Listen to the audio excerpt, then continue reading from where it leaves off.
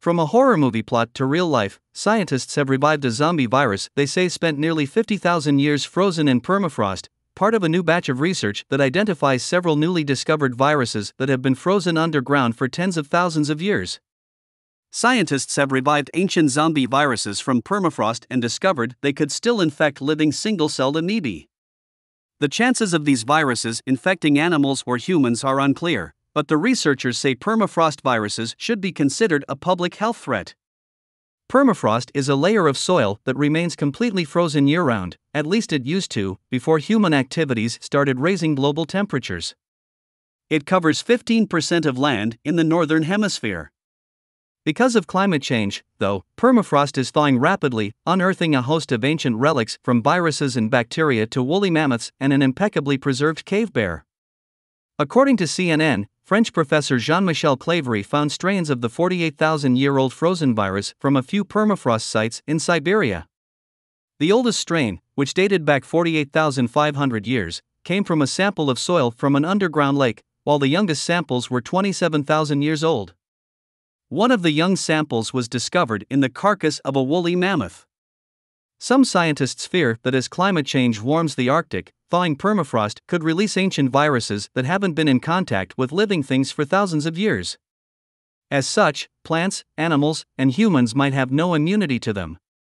You must remember our immune defense has been developed in close contact with microbiological surroundings, Birgitta Evengard, professor emerita at Umeå University's Department of Clinical Microbiology in Sweden, told CNN. If there is a virus hidden in the permafrost that we have not been in contact with for thousands of years, it might be that our immune defense is not sufficient, she added. It is correct to have respect for the situation and be proactive and not just reactive. And the way to fight fear is to have knowledge.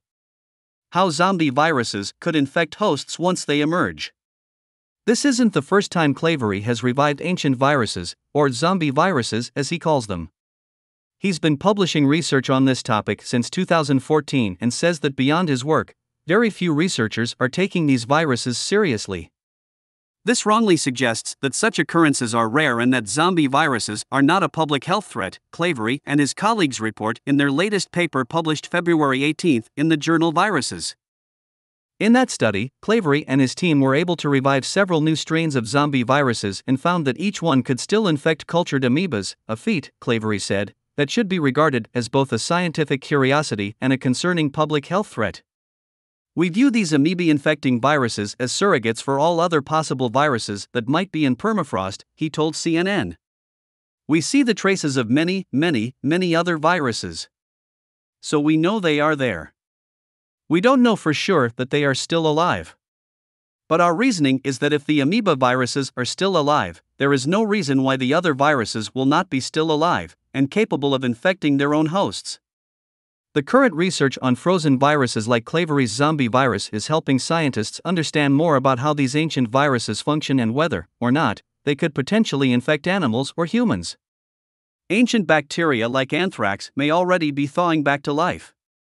It's not just viruses.